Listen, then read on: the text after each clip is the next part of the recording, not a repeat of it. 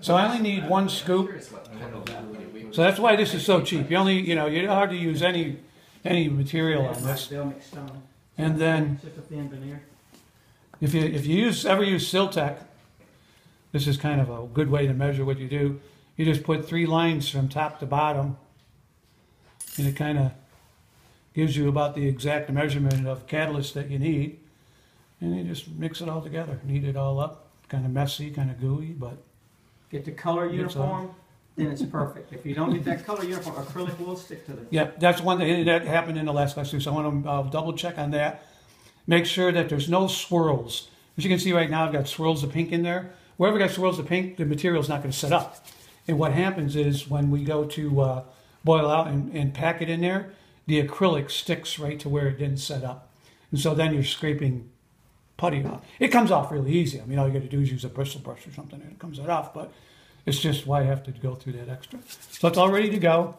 I make it into a snake-like, put it around my interiors first, and I'm pressing firmly. I mean, I am really pushing that in there. I'm trying not to trap any air whatsoever.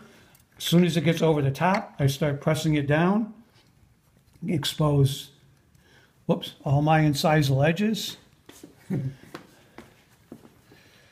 Okay, all my cusp tips.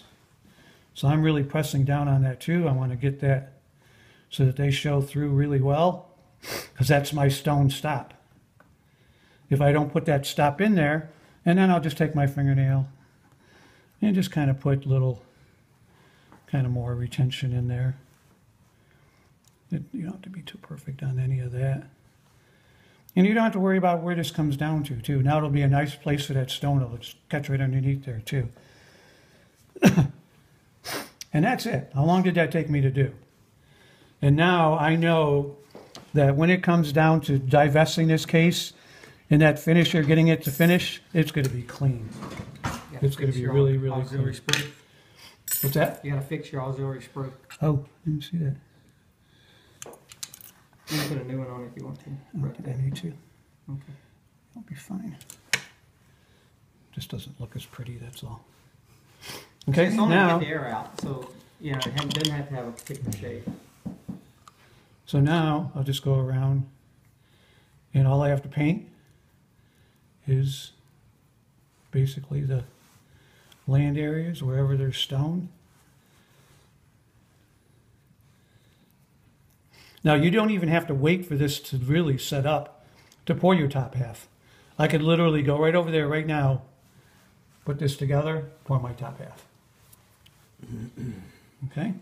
So go ahead. What is, who would like to try this? If we want to Anybody? if somebody wants to do this, doesn't matter. We'll do